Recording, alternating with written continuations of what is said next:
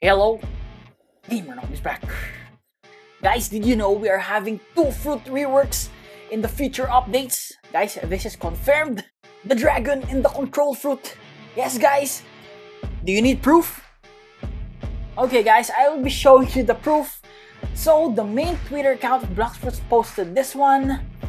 Outdated fruits such as dragon and control will be also receiving the reworks they truly deserve. So, they're already working on it. And aside from that, more click combat from some fruits, okay? Oh, I want to talk about the possible reworks. Guys, this is spoiler alert, guys, okay? So if they will base it in One Piece, I want the hybrid form, okay? Not this one.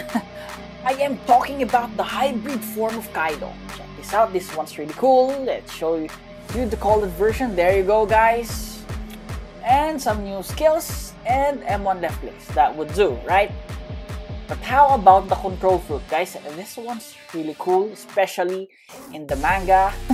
Guys, the awakening form, if they ever awaken this fruit, that would be really good, guys. As we all know, control fruit has really good skills, right? There you go, the Echo Knife, the Gamma Rush.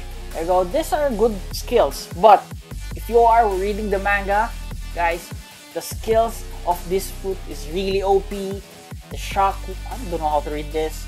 Plus the Chrome, the shock within the Chrome. I'm not sure how to read this one, but guys, these skills are really good.